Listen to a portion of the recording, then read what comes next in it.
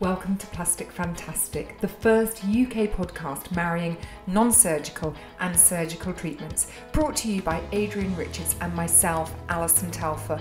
We're going to interview the great, the fantastic, the fabulous, and all of those around our environment that have had some influence or work within anything to do with plastic surgery and non-surgical. We hope you enjoy the journey, come with us, and let's meet some fascinating characters on the way. So today, Alison and I are absolutely delighted to welcome to the show Milad Shadrooh, the singing dentist, also known as SD or Dr. Milad or Dr. Mill, also known as Al. Dr. Mill, licensed to drill. I'm so excited. We're absolutely delighted. This guy is an entertainer from your back teeth to your front teeth. So let's just get on with it and learn all about Dr. Mill. Hello, good morning. Hello, guys. Thank you so much for having me today. So yes, what an intro. Thank you. That was wonderful. Dr. Mill, licensed to drill, and Phil. And today we're going to talk about a lot of things. We're going to talk about your background. We're going to talk about your practice. We're going to talk about your fame, how you became famous online as the singing dentist. We're going to talk about music and family. We're going to cover everything, aren't we, Al? Yeah, and even a bit of orthodontics, perhaps, Adrian. Yeah, maybe. So what should we start with, Mill?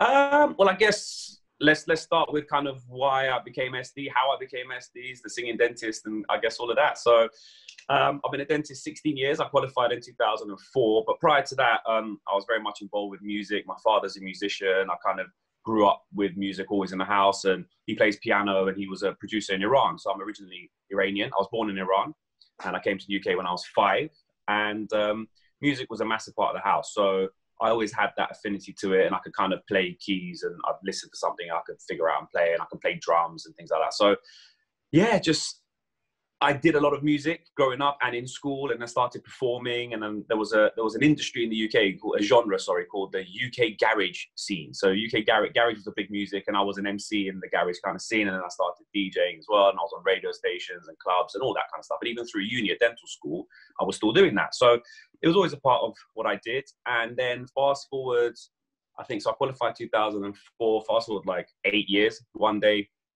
a patient didn't turn up for root canal, of all things. And so I had about 45 minutes on my hands, and then a song came on the radio, and I just started freestyling, kind of rapping along to it, because I could always do that, and talking about root canal and how no one likes it and how patients hate it. And as dentists, we don't like it much either. And then I thought it was quite funny. And I started videoing myself on my phone doing it. And then I just sent it to a friend of mine who's also a dentist. And he was like, dude, you have to put this online. I was like, mate, don't do that. That's silly. Dentists aren't supposed to act like this. Don't be daft. But then he posted it without me knowing. So he put it into like a Facebook group full of dentists. They started liking it and sharing it. And then more people started seeing it. And then I really saw the response. I was like, oh, okay. A lot of the comments were like, oh my God, this is so funny. I don't know what he's talking about. Because I use a lot of terminology, right? I was like, I don't know what he's talking about, but this is hilarious. So I thought, okay, well, let's see if we can use that musical side of me and the dental side and actually make something to kind of give some oral health advice, make it fun, show a different side to dentists, because historically people don't like the dentist. They think we're all horrible people there to hurt them and maim them.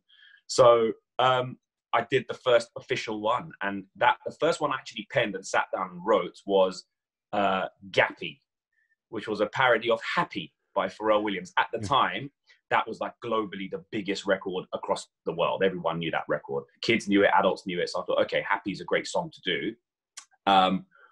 Gappy.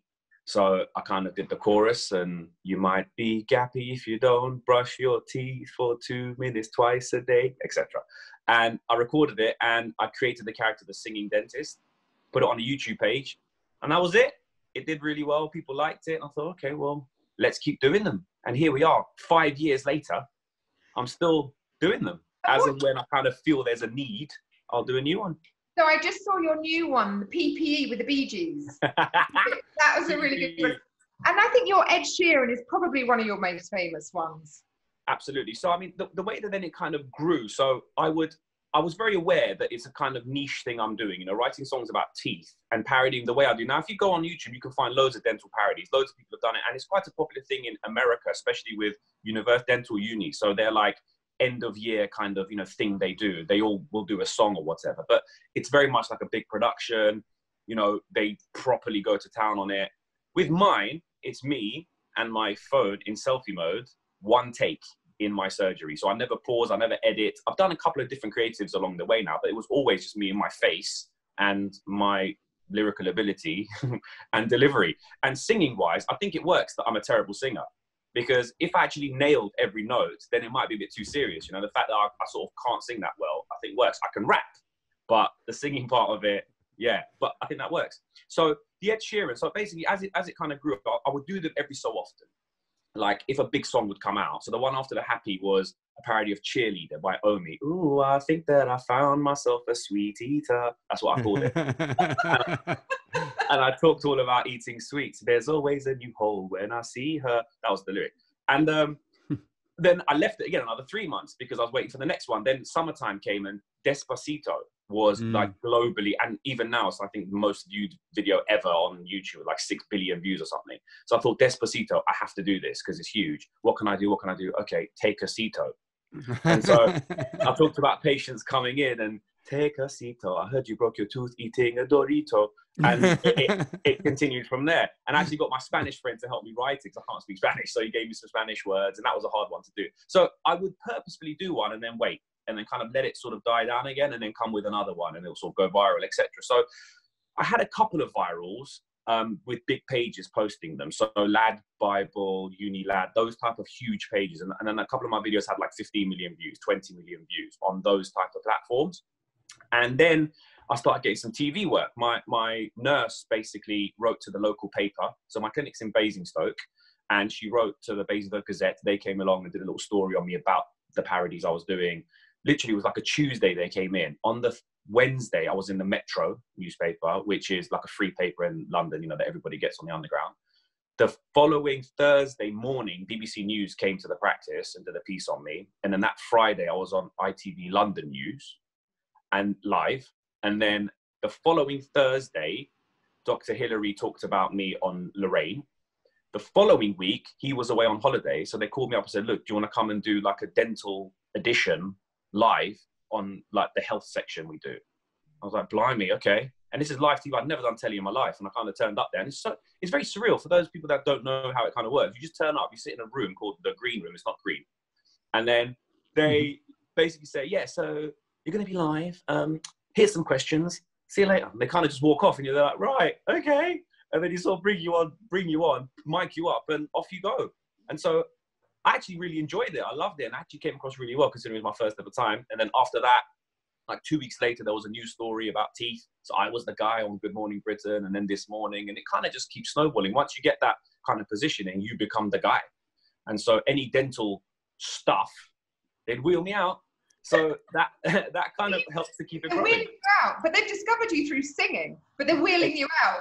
Exactly. And actually, to be fair, every piece I did then on telly, it came across really well, because dentists, again, they were always, you know, the scary guys, right? So the way we would do it was just before the advert or whatever, they'd get me, and coming up next, the singing dentist, and I'd kind of do a little eyebrow wiggle or sing a little ditty.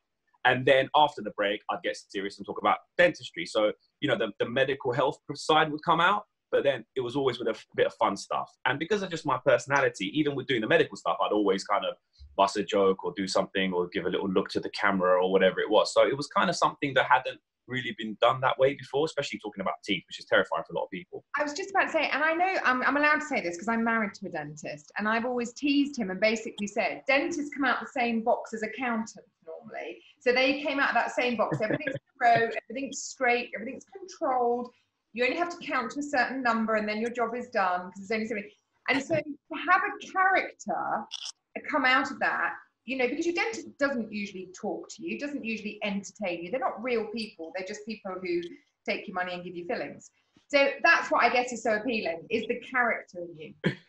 Exactly, yeah. And I think that because it has that double side with the kind of musical element, which is always educational and positive and fun, but then there is substance behind it. So in all the lyrics, they're not just talking nonsense. If you actually listen to them, there's always an either oral health message, a safety message, an educational, there's something behind each one. And I kind of take time to write them so that because of the music side of what I do, I can write, it's actually not even a parody, it's a pastiche. So that's music, parodies, a film kind of version of something. But yeah, so with those, I take the original and then I stick so closely to the wordplay of the original, but I'm using other words that when you hear it, it kind of, you still think, oh, this sort of sounds normal, but it's not. He's telling me about teeth. Why am I enjoying it? I shouldn't be. This is terrible. He's ruined the original for me, but I quite like it. So that that's sort of the vibe with it. And the Ed Sheeren was the one that blew up for me. And that took a long time to write. I knew I had to do it because when he came back, that was, again, the globally biggest record. And Shape of You, I struggled for a bit to think, how can I parody Shape of You? It kept coming up, Shave Your Tooth. I'm like, that's not nice. We don't want to talk about that. and it was my wife that kind of screamed from the other room one day when I was thinking about it. She was like, save your tooth. And I thought, oh, there you go. That's a good one. So then I wrote it all about saving teeth and how we're not horrible people. And that one did big numbers. That really kind of then escalated me to another level of kind of global virality. And that one was the big one that opened a lot of doors for me. Yeah. And Mil, that was your biggest one, was it? Could you give us a little sample of that one? It was a little I'm not sure how it must feel, though, knowing that you're a global virus. We've got one of those around at the moment. Absolutely, yeah. Yes. Virality is a strange thing, isn't it? Yeah. So the Ed Sheeran one. So my job is to save your tooth. So brush and floss like you need to do. You get toothache, I'm here for you. I'm here to help everybody. And last night you had Vindaloo. And now your breath kind of smells like poo. Every day when you brush, scrape your tongue too. That is good oral hygiene. And it carries on from there. So yes, but that one was big. Actually, even on my own YouTube channel, that's done like nearly 4 million views, I think. But on Facebook and other kind of social platforms at the time, every page shared it. I think I totted it all up from almost everything I could see, and I think that one alone did about 150 million views across all different platforms. That was crazy, and that then got shared in every other country. I did interviews. I did like a live Australian telly. I did live German telly. I had a phone call off the Ellen show off the back of that one. But unfortunately, I couldn't travel at the time because I was born in Iran. Traveling to the States at that time, because of a certain ruling from a certain president, was unable to happen. So that kind of poo-pooed things a bit. But anyway, moving on. So, but yeah, that one really did well. And Ed Sheeran himself heard it. And they interviewed him about it on BBC Radio 1 News. And he mentioned, yeah, he sort of heard it and thought it was really cool. Then I got a call from like his team. He was doing a show at the Royal Albert Hall for the Teenage Cancer Trust. And they invited me to the show backstage. And I went along and I kind of sang my version for the kind of, people backstage that were from the Teenage Cancer Trust. And then Ed kind of was walking past me. And then we sort of glanced like, all right. And he went, all right. And he sort of came back and went, you're the singing dentist. I was like, yeah, I am. And he came over and we had a nice chat. He was such a lovely guy. And he said, let's have a picture. I was like, okay. So we took a photo and he was just really nice dude. And, I could not believe it that he had seen it, first of all. Secondly, he liked it and actually was so nice about it. So yeah, it's always a surreal moment when the artist you've parodied has kind of heard it and approves. So yeah. Yeah, because they could be a bit annoyed, couldn't they? Now, Mil, a question here. Now, all this work, all this fame, you got notoriety. How does that work with your serious side, which is a dental practice? So my patients, because I've been at the same clinic since I qualified. So from 2004, I've been there, and I took over ownership of it in 2010. And my patients, they've been very loyal to me from day one. And I've always been this type of person. So the singing dentist character isn't really like something I turn on and turn off. I'm just kind of that way anyway. I don't obviously sing everything and wiggle my eyebrows a lot, but it does come out. And I'm just quite a kind of bubbly, positive person anyway. So my patients were always used to that type of personality. And actually, when they started to see it on TV and see it in the papers and media and stuff, they were all like, oh my God, that's my dentist. And they're actually quite happy at the fact that they were my dentist. And then I started getting new patients coming because I guess of what I was doing. I was showing like a more personal side of dentistry. And that for a lot of people, I was getting loads of comments like, oh, I wish my dentist was like you. I was like, well, they might be. It's just maybe they don't feel like they can show that. Or, oh, I've just seen my dentist. He told me I need this. What do you think? I was like, dude, I have no idea. I've got no x-rays. I haven't seen in your mouth. Like, if you're worried, why don't you just ask him? Ask your dentist again and say, look, I'm a bit unsure about that. Can you explain a bit better? And I'm sure they will. It's just a lot, they felt comfortable talking to me and coming to see me. I guess also because it wasn't in a clinical environment. So, everyone gets a bit more nervous when they see the PPE, the clothes, and they're in a surgery. But talking to me on their mobile phone from their living room is just probably a bit easier. So I guess because of that element, I was just more approachable.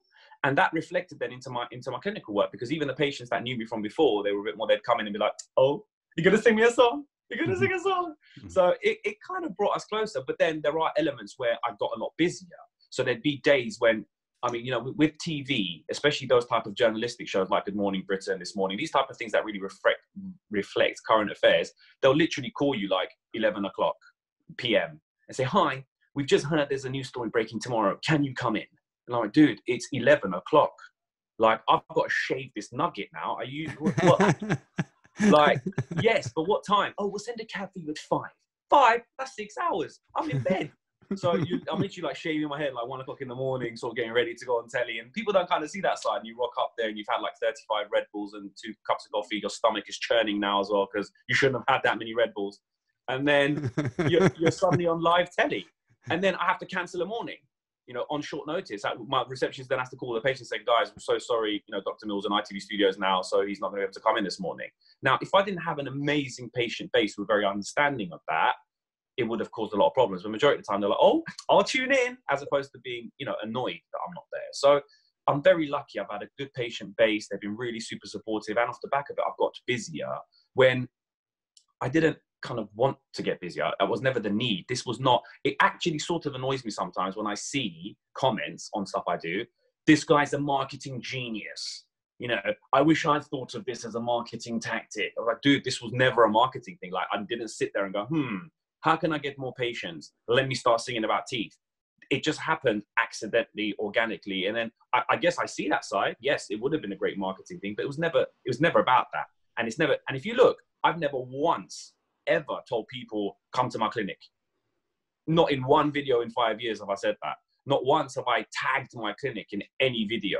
It just organically happens because people then want to come and see you. So, and that's the way I think, you know, it works the best. When it's organic and it's sincere and it's authentic, then people respond to that way more than if you try and plan something. And, you know, I just don't think it comes across well. Yeah, I agree with that. It's difficult to simulate that authenticity, Mills. So can you quickly tell us now, can you explain, this is a challenge for you, Mills, can you explain cosmetic dentistry? What are the options in 1 minute? Go.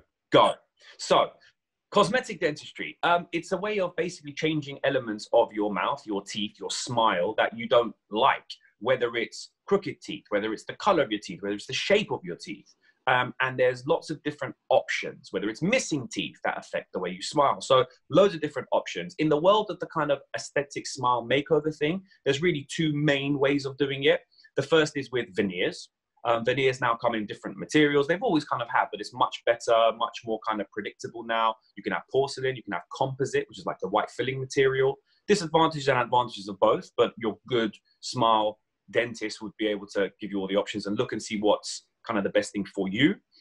Another way is using orthodontics. It's a kind of method that, you know, people have coined ABC, which is aligning, bleaching, and then contouring, I call it. Some people call it bonding, ABB, but essentially alignment. You use braces to move the teeth into a better position. You then do some bleaching or tooth whitening on them to improve the color. And then the final phase is the contouring, where you even up the shapes, whether it's adding a bit here, taking a bit off there. You might then use veneers in that final stage. You might just use composite, the filling material. So those are the kind of 2 main ways of making changes to your aesthetics. But it's very customized and it's very bespoke per person, because one person's view of aesthetic cosmetic beauty is very different to another person's. And you have to appreciate that and really delve into the personality of the person, delve into the reasons why they're doing that, delve into that emotional attachment from wanting to make a change. Then you can offer them the very best options for them to achieve the goals. Brilliant.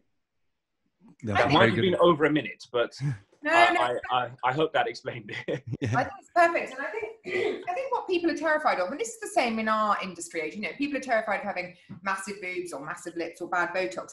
People are terrified of looking like, oh, who's that chap? Is it Rylan? The chap who's had... Rylan.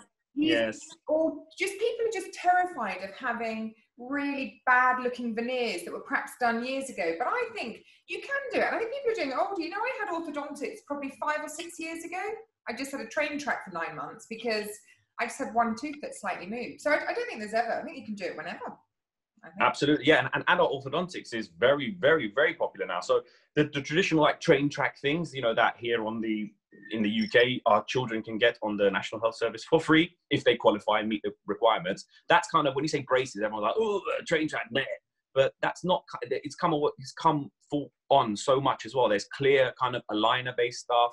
There are sort of ceramic bracket braces that don't look like a whole load of metal in your mouth. You can even have the train tracks placed on the inside of your teeth now. So you can't even see them at all.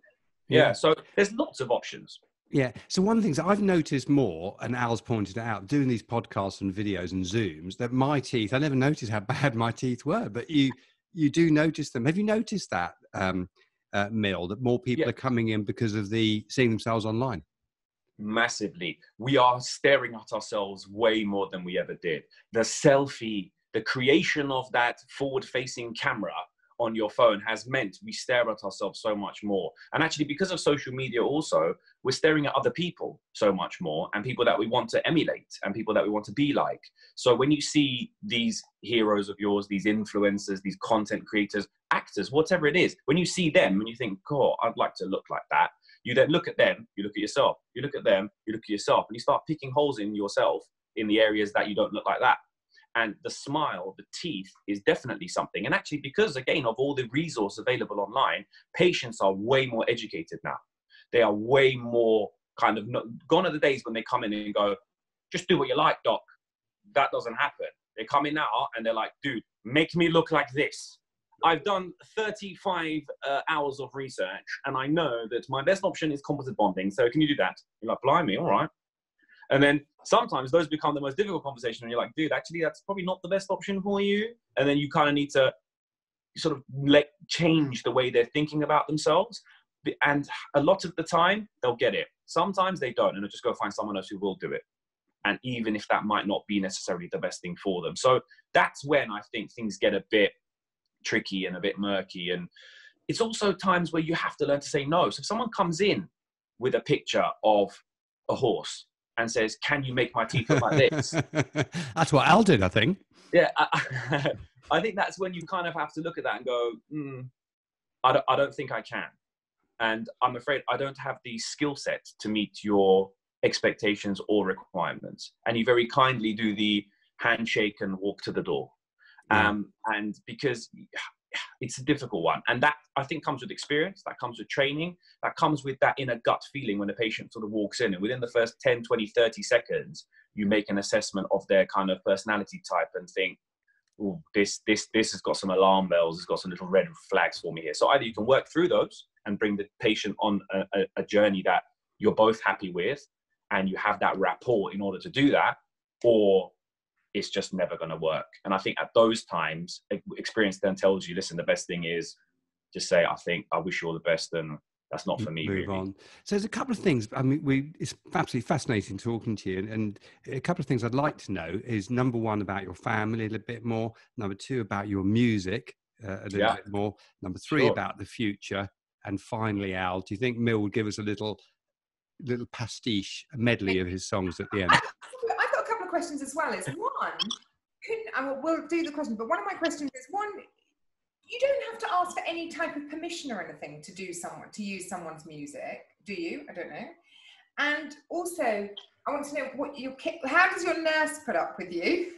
You know what? And I don't know, my husband always used to say this, so I always used to say to my husband, I don't know how your nurse does this all day with you.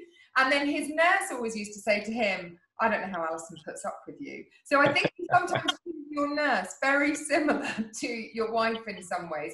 And the other thing is I need a new dentist because my husband doesn't practice anymore. So maybe I'll come down to Basingstoke. Sure. Okay. So on the third point, anytime, more than happy. So with the permission side, so fair usage is a law that permits you to use someone's song material, do a parody of it or a pastiche of it or a cover of it, as long as then you don't directly monetize that without having a conversation with them to decide what is fair. So I never monetize any of my videos. So when I upload them onto YouTube, I don't click monetization. Same with Facebook or anything else. And very quickly, whenever I put them up, I get a copyright claim. Because it has a large audience of people see it, I'll get a copyright claim. That claim is in no way an infringement. It's not telling you off. It just says, hey, our algorithm has picked up that Sony BMG owns the rights to this song, and now they're going to make the money off of it. Now, I could argue that and go, actually, well, no, because my parody is bringing extra views to you. So I think I deserve 50% of that income you're getting. And then their lawyer will get in touch with me, and several £1,000s later, after my lawyer talks to them, I might make a couple of £100 off that view. So it's just not worth it for me to ever engage in a fair usage back and forth with a huge label like Universal, Time Warner, or Sony BMG. So for me, these are educational. They are a way of getting me seen by lots of people, which then helps me in other aspects of what I'm doing. So I've never kind of seen it as I need to monetize these. Now, that's how it works. So you can do them. Now, there is one other element of fair usage, and that is to not bring the original into disrepute. So if I did a parody and just swore all over it and cursed and did really political, controversial views all over it, then yes, that could very well be challenged and asked to be taken down. But because they're always fun, there's always a key message behind it. I've never had any issues like that. So I don't swear in anything I've ever done on social media, ever. I'm very aware of my brand and my audience and the kind of PG element of what I do, because also I am a professional. So I don't want to jeopardize any of those things. Yeah, absolutely. Mil, so Al, are you thinking of doing one, Al? No, I can't sing at all, but I just wanted to know, just being nosy. Another thing that Al made a really good comment before, Mil, is would Botox be good for you? Absolutely never. I mean, the eyebrows are a huge part of my act. They are my backing dancers. Beth and Kev, they come everywhere with me, and they often do they don't even know what they're doing sometimes. They just get absorbed into the music and off they go. Haven't you taught children how to use their eyebrows? Didn't I see something? Yes, I've already seen the genetics are strong in them. So I think, control of your frontalis and corrugators is something that can only come with years of practice, I believe. So my mum, so growing up, my mum could always do this. And there's kind of like a Persian style dance where you sort of, it's like a very slow dance called Baba Karam. And it's a very slow dance, and the eyebrows kind of do a lot of work. And my mum could always do that quite well. And it's a kind of, very fun, like cheeky sort of slightly seductive type of dance. And my mum could always do that, and she could sort of do it at parties and all the rest of it. And I kind of watched that, and then I just started sort of practicing. And then I'm able to kind of do the corners, do the middle, do individual. I can actually do a corrugator at a time. Look at that. Bosh. Wow. So yeah, I've got a lot of movement in the face. And thankfully, I've got quite decent skin, because doing all this stuff I do, I don't have a roadmap currently on the forehead, which is awesome. Let's see how that develops over the years. Yeah. But yeah, no, Botox would fully kill that for me, unfortunately. So yes, I've got friends that have threatened to do that in my sleep just to ruin my life. Or shave your eyebrows off. Or shave your eyebrows off. Actually, I did look at insuring them, because I heard, J-Lo insured her butt. So I was like, well, I should insure my eyebrows. There's such a major, if I open the oven door too quick, I'm stuffed. So I thought, let me try it, but no, it didn't work. But yes, there's another element, actually, my beard, my very coiffed beard. So this look I have, I think that's helped a lot with the sort of, elements of what I do as well, because the bald head, beard, eyebrows, and big nose, that's sort of become a look of the singing dentist, and people can kind of spot that. And I get recognized a lot now, I guess, because of this characteristic work. Now, with this PPE, these FFP3 masks that create a seal around your face to not allow the aerosol in and all the rest of it, you can't do that with a beard. So I've got my fit testing coming up in the next 3 or 4 days. I'm dreading having to shave this beard, because if I have to clean shave, I will literally look like an egg with eyebrows. And that is going to ruin the brand. So I don't know, I might try and get away with some kind of like Zorro style goatee for a little while and see how that goes down. But yeah, we shall see. Like that Mr. Potato Head you had as a child, where you put the big eyebrows on it. Yes, and you could change him, chop and change. That's literally how I'm going to end up looking, Mr. Potato Head. Thank you very much. So tell us about what's the future for you, Hold? You've got your clinic, Mil, you've got the sort of media career. Which way do you think you're going to go? How are you going to mix that up? So I've always kind of gone with the flow. That's been opportunities that have come my way over the last 5 years that I've said no to, because they just didn't feel right. And I believe I've always made great decisions with those things. There's a lot of stuff still coming that is actually planned. So on the dental kind of side, I'm involved in something called avant-garde dentistry, which basically is a way of education. It's a practice development type thing that really can help elevate the way that dentists are doing a lot of stuff, especially in the smile makeover and the cosmetic world. And we're really going to be doing some exciting stuff. So that's definitely something in the pipeline and something I'll be keeping everybody in tune with. I've got some dental products coming out. They've been about 3 years in the making. So we have toothpaste, brushes, all the kind of usual stuff. But they all have some USPs. And that's why I've been taking my time to really bring it out. Literally 3 years now we've been planning this. Well, actually 2016, so coming up to 4 years. But it's now finally ready. So I'll be sharing that with people soon. I'm kind of partway through writing a book, believe it or not. So that's happening. And I guess it's a mixture of everything. There will always be some dentistry involved because I'm the dentist guy. You know, if I suddenly just became a singer, that I don't think would work as well because there's loads of those around and they're all pretty good. So there'll always be some dental element. But then on the flip side, music is a massive part of my life. And actually, I am working on some music projects. I am rekindling some of the performance stuff I was doing. So all through lockdown, because I used to DJ, all through lockdown, I thought I'd do some live DJ sets because that became very popular. Lots of people were doing that.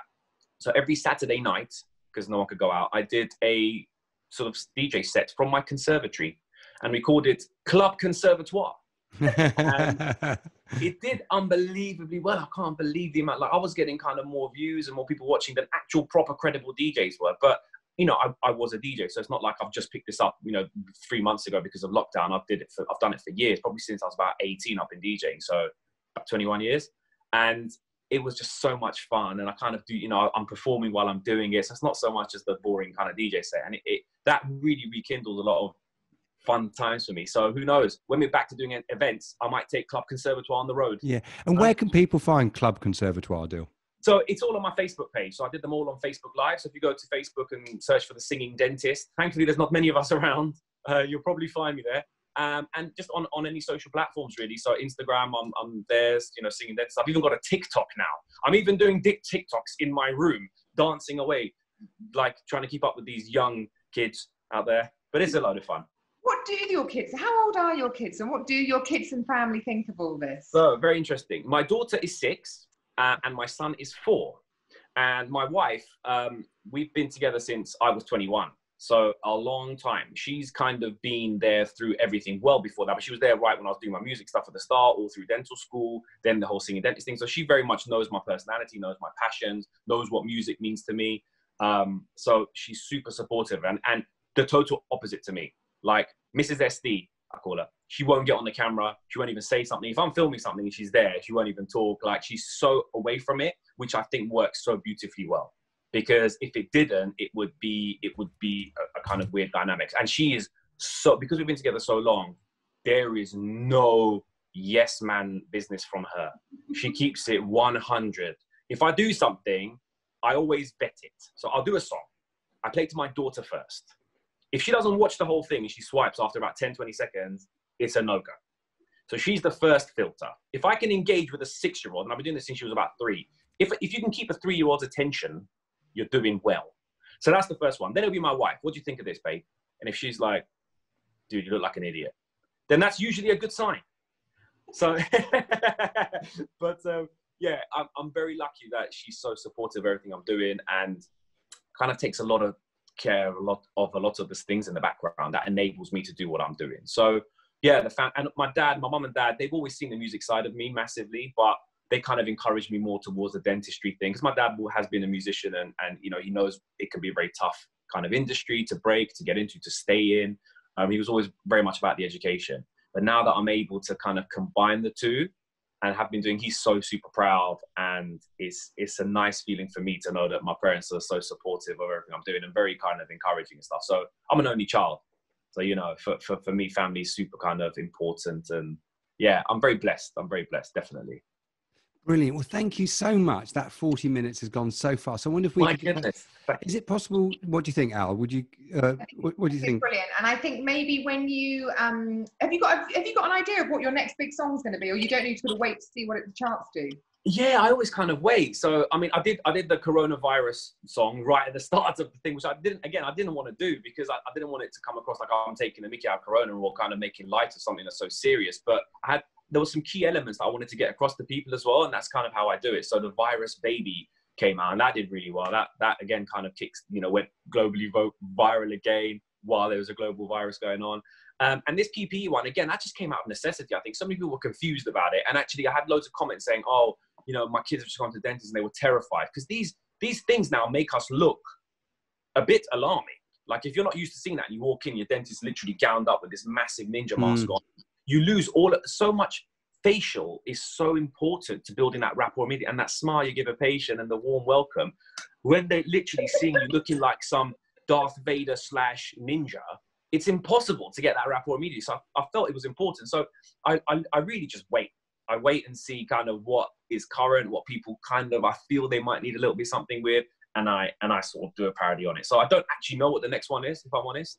But at the start of lockdown, I did have a song, so that was available. So we finally did. So in answer to your question, we finally cleared one of the songs. We got permission from the original artist and the record label. And it was a parody of I Like to Move It by Reel to Reel off of the 90s. But also, you see, the kids know it because it's in Madagascar, right? So I thought this would be great. And I'd already done the parody about 3 years ago and did really well, had about 50 million views. And I thought, let's bring that out. So a record label approached me to do a song. And I said, yeah, well, I think this could work quite well. So we remixed I Like to Move It, made it a bit more kind of current and housey, and I called it I Like Your Molars. And we brought it out, and we brought it out at the start of lockdown, and all the money raised from the track is going to the NHS charities together. So it was due to come out in summer and be like a bubbly summer record, but I wanted to bring it out and donate all the money. So that's out. That's on my YouTube page. There's a music video for that. That was fun. I literally shot it in this room. I put a green screen up here and shot myself in front of it, and then my friend edited it into a video. So yeah, I Like Your Molars. I can give you a little burst of that. Yeah, come on. Mil, can you give us a... You have to sing along, though. You have to sing along towards the end. You'll get the lyrics. It's dead easy. Okay, we're ready. You ready? So, I like your molars, molars. I like your molars, molars. I like your molars, molars. We like your molars, molars. There you go. You see, it's a sing-along classic. It's a party hit. Have you got, before we go, Mil, could you give us just a quick medley of some of your top tunes? Okay, so there was I Like Your Molars. There was Return of the Plaque. There it is. Return of the Plaque. That was a good one. Thriller. You'll Need a Filler. That came out. That was quite fun. Also another Michael Jackson classic. You Want to Be Starting Something. But I called it. I said, you want to do some tooth whitening. You want to do some teeth whitening. So see your dentist and do whitening. That was good fun. What else? Obviously the Take a Seato, one of my favorites. What else? There's Gappy. Gappy, that was the first ever one, and Sweet Eater. Those two have a very special place in my heart because they were the first ones I've really kind of crafted. So Gappy was good. Sweet Eater, blimey, I've got so many. I'm probably forgetting some gems, but yeah, I've lost track of how many of these things I've done now. I could do an album, a Christmas album is coming. I think so. And like I said earlier, Adrian, I think we're going to enter the podcast series into Aesthetic Initiative of the Year, and I think you should come and do our acceptance speech should we win. Oh my. That would be an honor and a privilege, and we could come up with some kind of medley. Maybe Barbie Girl. Perfect. That's brilliant. You could have your eyebrows and Adrian and I as also your backing artists. We're there. I mean, it's a done deal. It's a done deal. What a team. You know what, Adrian? We might win now just because of this, because people will want to see Dr. Mill. Yeah. Aesthetic Awards. So I think we played. I see what you've done. I see all of that getting me on here. No, you're our secret weapon, Mil. Well, Mil, thank you very much. That's been absolutely brilliant. So I'm going to come and see you to get my teeth sorted out. I'm going to go down because I need a dentist too. And thanks, Mil, because I know I harassed you and tracked you down. I didn't really let you. Not at all. No, it's a pleasure. Thank you so much for having me, guys. It's been really, really great. Lovely Thanks to see again, you. guys. Have a great Take day. care. Bye. All the best.